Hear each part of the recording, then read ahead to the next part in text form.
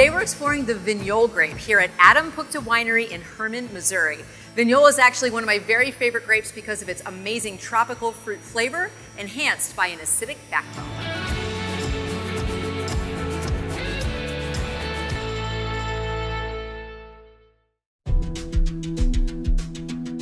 Today you are visiting the Adam Puchta Winery in Hermann, Missouri, and we are the oldest continuously owned, family-owned winery in the United States that's never changed hands.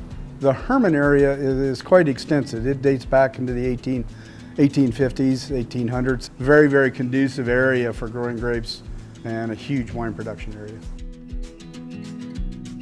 If people know anything about American wine at all, they should know how important Hermann is. 1837, there's a bunch of German financiers, and they want to create this new place in the new world. They want to have their spot there. And so they essentially fund the building of this new place in the middle part of Missouri.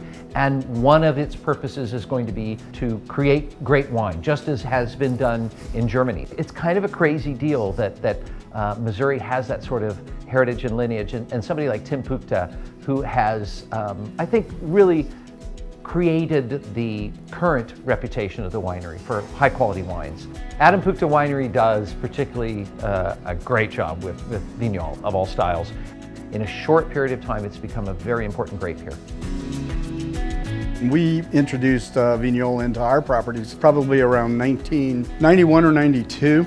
The grape itself can be utilized to be very, very dry, to semi-dry, to off-dry, to sweet. It's just got this wonderful, wonderful fruit characteristics. When it's really, really cold, you get the strawberry kiwi characteristic. As it warms up, you get peach, you get pear, you get these wonderful little undertones of all of those mixed into it with all the different degrees of temperature that a wine has. It was just a really cool grape to try to make wine out of.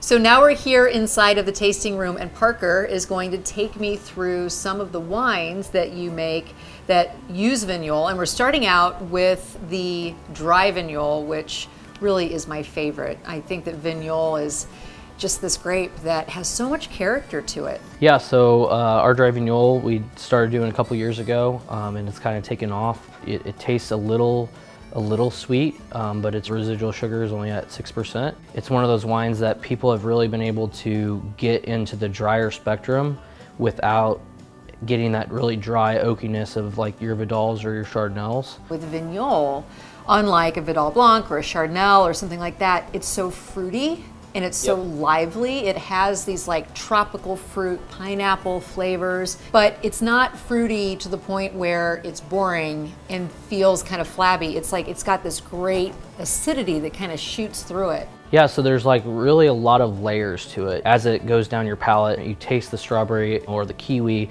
in separate spots. It just gives a different feeling as you drink it, to where, you know, it doesn't burn through as some of the drier wines may. To me, Vignole almost reminds me of the way that a Riesling is good in a dry or a semi-sweet style, because it just has so much character and so much good acidity in the grape. Yeah, so you can definitely taste the acidity on the back end of your tongue as you swallow it, but you get that kiwi forward, that strawberry forward to it.